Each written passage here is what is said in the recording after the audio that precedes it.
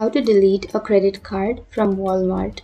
So if you want to delete a credit card from Walmart, then first open up a browser, any browser that you're comfortable with, and then go for the search bar and search for Walmart. And once you've searched, here you can go for the www.walmart.com, which will be on the first search. And make sure to log into your account, right? And once you've logged in, now you can go for the upper right, which has your account. Click on account and then go for purchase history. And once you go for purchase history, here on the left you will have a bunch of options, right? So you can simply go for wallet, which is on the third option. And here you will have all of your saved wallets.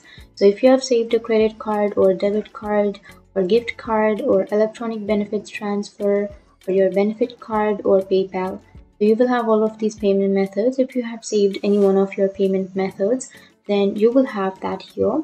And if you want to delete your payment method, or if you want to delete the credit card, then what you can do is simply go for credit and debit card. And here I have not added that credit or debit card.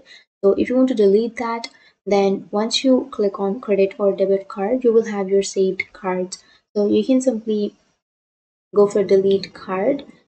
And once you click on delete card, your card will be removed from your wallet.